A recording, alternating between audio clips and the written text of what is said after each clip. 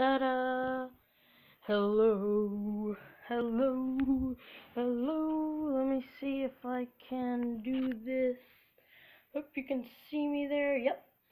Okay, my name's Kurt Sparks. I'm gonna show you my books and basically one of my magic shelves because I have a ton of them. So here we go. Let's do it. Ta-da! All right, let's look at the bottom shelf first. See if I can get this. These are some of my cases. This one right here, the big one, silver one. That one was a present for Christmas I got from my mother. It was $80 for that big case, and it opens up in a lot of different ways, and I bring it to all my shows. So if you're going to book me, that's the case I'll be bringing. And back here, I don't know if you can see that. Let's see. Bring it out here. It's backwards. I use this for when I'm just going to relatives' homes. Just a small little case. It's made to look like a book. See that there? And you just put your stuff right in there. So I put that in there. Okie dokie. And this is a big suitcase looking thing. That thing's awesome. Now we're going to move up to the second shelf. My books. Alright. First book is called Magic. Ricky Jay has some writing in there. If you know him, look at his name at the top. Ricky Jay there. He's a famous magician and a well-known historian, so he's in there. He writes a passage in there. Next is Illusionology. That was a present from my aunt for my birthday. She got it for me. My Aunt Sam, so special yell out to her. Next, this was a present from my mother for my birthday. You gotta remember, I gotta tell them everything to buy me because they don't know what to get for me. Edward Marlowe's Revolutionary Card Technique is recommended by Bill Malone. It's one of the greatest books in magic. And it's funny because it's not a book about how to do tricks. It's a move book, all about moves, gambling, cheating too, like second centers and bottom section. Next, we have the book Close-Up Magic by Nicholas Einhorn. Nick Einhorn is a well-known magician. He made the trick Nest of Wallets. So if you like that trick, there's his book. This book is pretty good. This is one of the first books I ever got. Next, we have Magic: The Complete Course by Joshua Jay, well-known book for beginners, and it goes to some advanced stuff in there. Some of it I would say for really beginners. Next we have Mark Wilson's Complete Course in Magic. That is a great book. That is actually, I believe, could be wrong here, but that's the first book I ever got magic. First book of professional. That's from my Uncle Rich and my Aunt Tanya. Special yell out to them if you're watching, and I'm sure they are. Next book is not a magic book, but it's an optical illusion book. This one's great. I like it a lot. See a Obama picture there. Next we have The Gamblers. That's not a magic book either. It's on gamblers. All about the history of gamblers, cheats, and stuff. You gotta remember, I'm a huge fan of card table artifice and cheating. I love it. And I love hustlers, con artists, and just great. So, next, also from my Aunt Sam, is the Encyclopedia of Card Tricks. Most of these tricks in here are what we would call today semi-automatic. They happen automatically once you do the things, not very slate intensive. Alright, so these are very old books. It's by Gene Hugard. You probably know him. He helped with the book Expert Card Technique. And, well, the book, I go through books like these.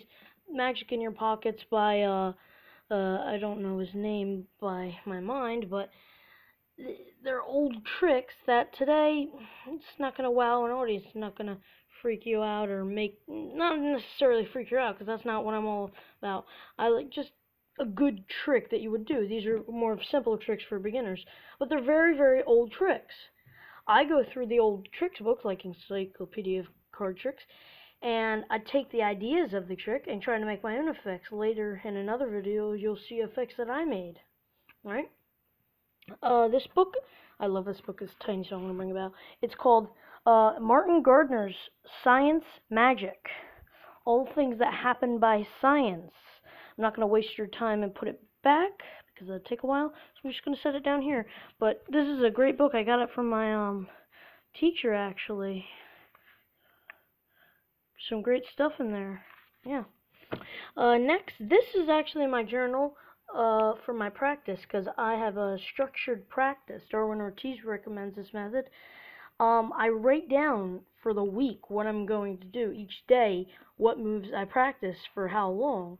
So I'll have an actual order of how many times I do the move, then I move on to the next move, and I just write this whole thing. Right? So each day I do it. Next I have The Vanishing Queen. That's just a little book I got for $1. Not really on magic, I thought it was. This is from my aunt. It's called No Practice Magic. It's a alright book. It's pretty good. She's little tricks in here. Set that down there.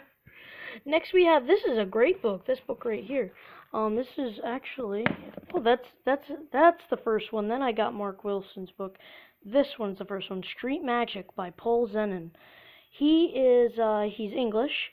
He's great. It has a lot of close-up tricks, but it's for street performers and stuff. There's Fast and Loose in here, 3-card money.